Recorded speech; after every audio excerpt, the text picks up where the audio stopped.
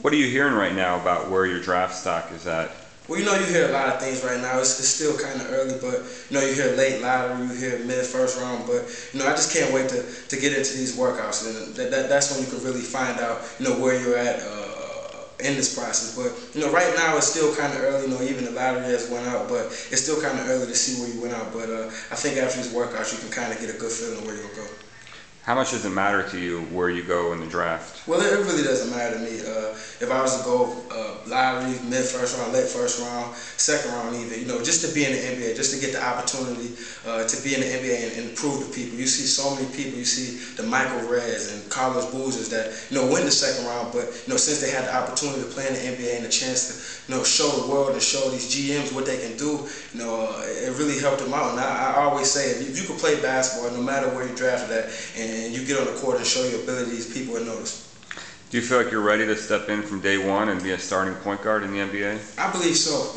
I did 2 years at college. I learned a lot. I came in as a freshman, thrown right into the fire, with only playing 6 guys in the rotation. So I learned a lot on the fly. That kind of advanced me 1 year in my learning process. So I think, I'm really ready to go in and learn from these veteran guys in the NBA and really step in and be a leader and lead my team. So you went from being a mid to late first rounder to a lottery pick in just a matter of a couple of weeks, really, with an unbelievable performance in the Big East tournament and then a strong showing in the NCAA tournament. Do you think that was a product of people just not knowing your game, or did you really step up there during those weeks? Well, I think when you come to the NCAA tournament and Big East tournament, those are national stages. Those are stages where every game is on ESPN and the whole world can see you. And when you get on the stage like that and you perform the way I perform, the way anybody will perform like that, people are going to catch notice and see, this guy has been doing it day in and day out. I've been playing like that since the beginning of the season, but the difference was it was on a national stage and in a crunch time. Big East, the Connecticut game, everybody was watching that game, the NCAA tournament, everybody's watching the NCAA tournament. So I think when you just get on a big stage and you play the way you can play, everybody's going to notice. Right.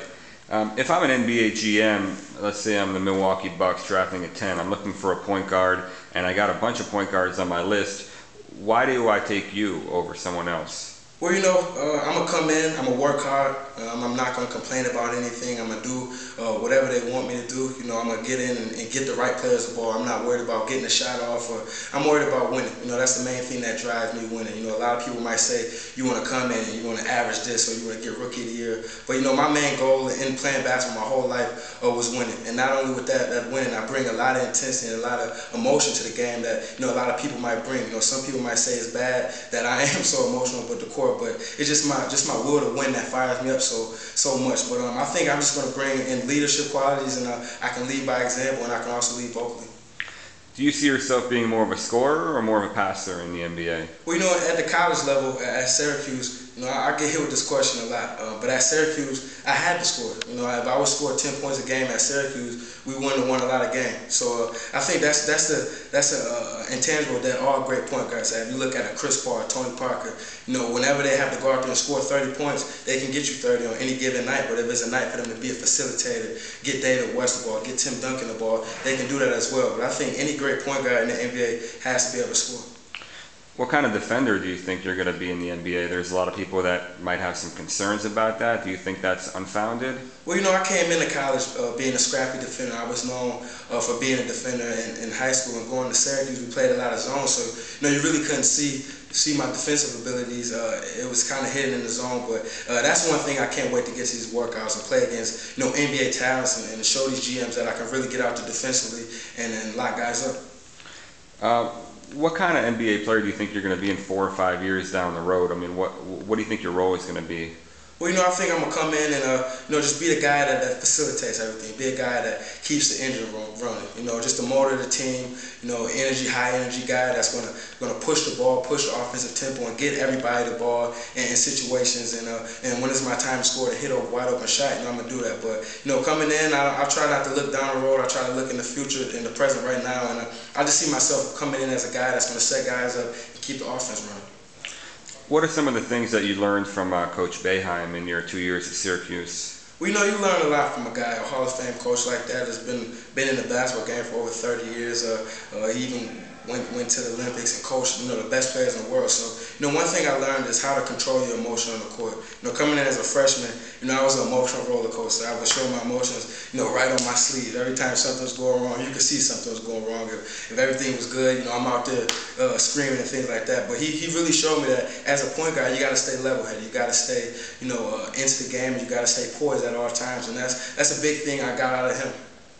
How tough of a decision was it for you to leave college for the NBA? Well, it was real tough. It was one of the toughest decisions of my life. You know, not only was I making the decision for myself, but just making the decision for my family, getting them in the right position. But I always look back when I was younger, and I see guys that was in the same situation as me, and I would be like, man, why is he even thinking about this? Why don't he just go to the NBA, or why is he even thinking about NBA? Why don't he just stay in college? But you know, when you're in the driver's seat and you have to make that decision, the decision is so much harder. I was waking up days, you know, full set on coming back to school. Like, no, I'm not even going to test awards. I'm going to come back to school, and then the next day I'll be like, I'm ready for the NBA. So it was just like that all the time until, you know, it came a time where it was consistent, where I'm like, you know, I really should test awards and try my NBA abilities, and that's when I came with my decision.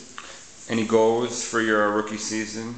No, I would love to, you know, go in and make my team a winner and be on a winning team, and, you know, really compete for a championship and get to the playoffs. And, you know, not only that, but I would love to play well. If I would say, you know, I wouldn't want to play well, I'd be lying to you. But I would love to play well and just make the playoffs and have a chance to win a championship.